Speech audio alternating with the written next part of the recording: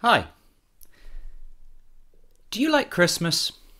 The festivity, the frivolity, the stockings? My name is Reese and I've been a science teacher for 10 years. This is what drives me mad about Christmas songs. Christmas is a time for goodwill to your fellow human. A time to be with those you love around the dinner table, having the traditional argument over the finer rules of Monopoly or Uno. I love Christmas. The lights, the food, the music. But not all Christmas music is created equal. This may surprise you, but there are many Christmas songs that don't seem to care about scientific accuracy in their lyrics. So we're going to take a look at what I think are the 5 biggest offenders. If you think you know what they are, if you think you've got a scientific offender on your list, pop it in the comments down below, see if you can get all 5 right. Right, let's get straight into it. Now I'm going to evaluate these songs. Evaluate is a really important keyword in your exam. Pro, a con, and then your conclusion. How do you feel about this? The first song on this list, in at number 5, is in Dulci Jubilo. Now this is the song that we all know, but no one knows the name of it. It's catchy, it's festive, I like how the different parts of the track are all played by the same person. I like how the video zooms out and out and out and out, and you've got all of these different blocks going around. If you want to see the video, there's a link to it in the description down below. I love this song. It's a festive marvel. But if you listen carefully, there are no lyrics. Now I don't blame Mike Oldfield for this. I don't know his scientific background, but he probably thought, no lyrics, can't go wrong, right? Wrong! He bottled it. Every songwriter has the opportunity to write the next scientific #1. He had this golden opportunity, an opportunity many of us will never have. How did he choose to use it? No lyrics. That is why Mike earns his place at number 5 on this list. Right, number 4. I wish it could be Christmas every day. I really do love Christmas, and this is a classic song.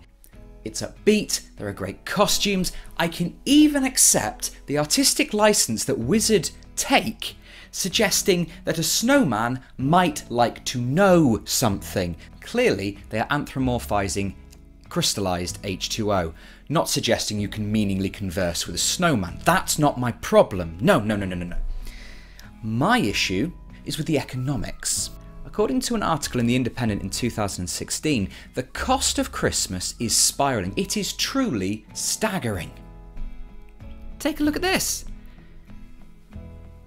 Now this is considering just a couple, just 2 people in the relationship, and you're spending £750 on Christmas Day alone. Now Wizzard wish it were Christmas every day. I don't think they've thought this through. If you take the £750 per day, multiply that by 365 days in a year, you get a cost nearly at £240,000 per annum. The UK median salary, according to the ONS, runs at just shy of £24,000 per year. Clearly, this is fiscally imprudent at best, not forgetting that Christmas Day is actually a bank holiday, therefore no one's going to be working. If you have nobody working for 365 days, where are the presents coming from? Who's going to get a salary? It just boggles the mind. There's no way this could be done on a salary because nobody would be at work. It would have to come through savings.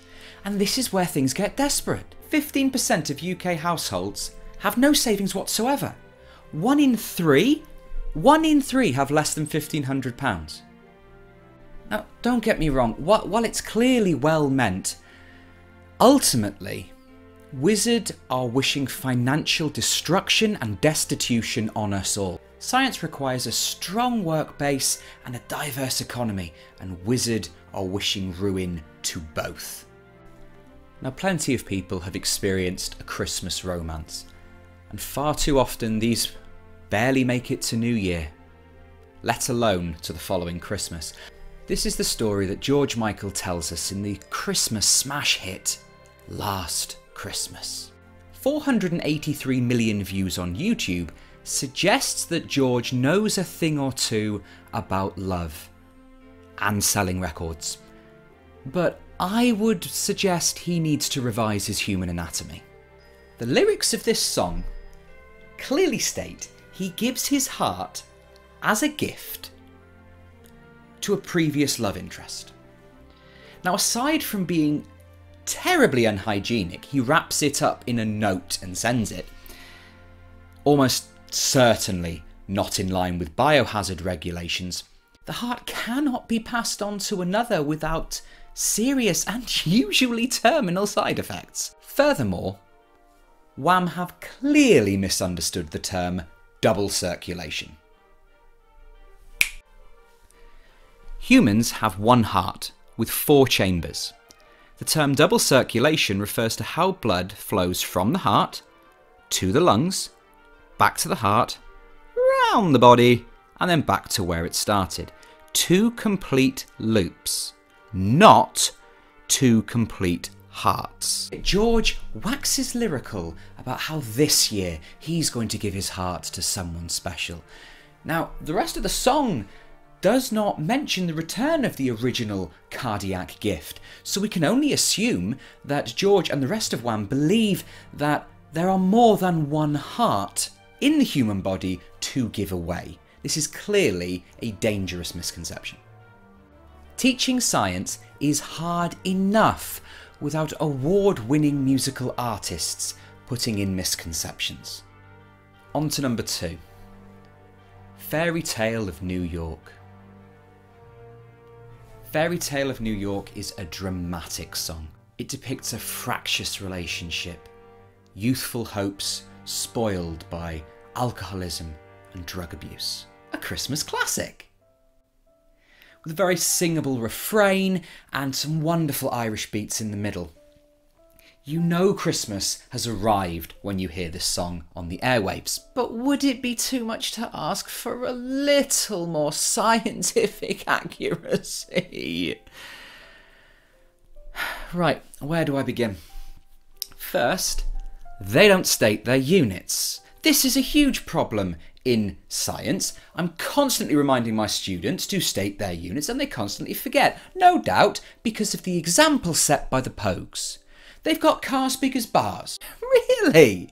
Since when was a bar a standard unit of measurement? Which side of the bar are we going, lengthways? Widthways? Are we talking atmospheric pressure here? But this is minor compared to their next big faux pas. Mere beats later. They've got rivers of gold. Have they? The melting point of pure gold is 1064 degrees Celsius. However, it's Christmas. Let's be charitable. Most gold used in jewellery is mixed with other metals to make it stronger. This is why we measure it in carats. This will affect its melting point.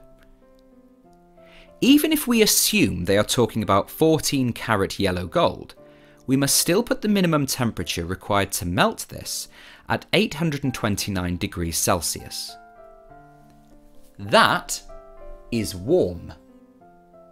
Around Christmas in New York, the average temperatures fluctuate from about 3 to 6 degrees Celsius in the day. At night, it can drop down to -10. You frequently have snow in New York at Christmas. This is hundreds of degrees lower than the required temperature to melt any amount of gold, let alone have a flowing river of it. Melting points are used to determine the purity of a substance. They are absolute. They are not movable figures that can be fiddled with just to chase a Christmas number 1. Now, speaking of number 1s, which Christmas song do you think irks me most? Which do you think has got to number 1 on our list? Plop it down in the comments below, see if you can guess it and see if you can nail some of the reasons why it annoys me. Go on. I'll wait. Remember, comments are good for the YouTube algorithm. 1984. The average UK house price was £37,182. The first Apple Macintosh went on sale. The UK was ravaged by a year-long miners' strike. And Britain and Ireland's top pop musicians gathered at a Notting Hill studio to raise money for Ethiopia. Band-Aid was born. Now, I could write a whole video on the scientific inaccuracies of this song, but let's take some of their key problems. Where the only water flowing is the bitter sting of tears. Really? Ethiopia has a predominant climate of tropical monsoon, where nothing ever grows. Ethiopia is heavily forested, plenty grows there, but the illusion that it is a barren wasteland actually distracts from their major deforestation problem. At the start of the 20th century, 35% of Ethiopia was forested. At the start of the 21st, you're talking less than 11%. 1,400 kilometres squared of forest are felled every year in Ethiopia, despite attempts to reverse this. No rain or rivers flow. Right, far from no rain or rivers flowing, Ethiopia contributes about 81% of the water volume of the River Nile, the longest river in the world. Underneath that burning sun. Most of the country is covered by highlands. This keeps it considerably cooler than the admittedly very hot lowlands, but if you look around the capital of Addis Ababa, you are seeing a quite comfortable climate with average temperatures about 20 to 25 degrees all year round and 42 inches of rain a year. I could go on, but I won't because we've got Christmas turkey to eat. Let's just say that this boils down to sloppy research. Pure and simple. So what can we learn from this? Well, songs are not as scientifically accurate as people would believe. The songwriters and performers rely on you, the consumer, to ignore these major issues with their lyrics. Remember, you have the power. You can change this. Use your purchasing pound, your discerning dollar, your subtle streams to send a message to these songwriters that we will not accept sloppy science in our songs. You can change this. If you think one small thing can't make a difference to the world, you try sleeping in a room with a mosquito. If you've enjoyed this video, if you like this more light-hearted content, pop a like down below. Perhaps you might even want to subscribe. That would really help me out. It could be my Christmas present for this year. If you have other scientific errors that you've seen in Christmas songs or any other songs, pop them in the comments below. I try to respond to as many of them as I can. It's really fantastic how many of you have got involved with this. But at the time of recording this video, I've got over 100 comments less than a week after posting. So that's really fantastic. Thanks guys, your support is absolutely incredible. In the meantime, I hope we've all learnt from this. Life's too short to make all the mistakes yourselves. We have to learn from each other. My name's Reese. This has been Counting Bubbles. Merry Christmas.